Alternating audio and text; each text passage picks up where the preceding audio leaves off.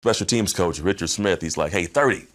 And everybody's screaming 30, go on the field. Now, this is on kickoff. They tell me to get on the field, kickoff, so I would go out there.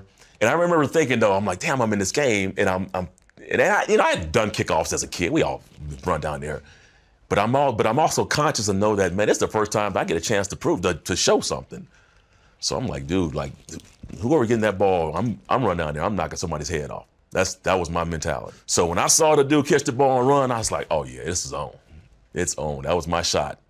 Beelined it. Tyronne Drakeford. I remember his name too. Yep.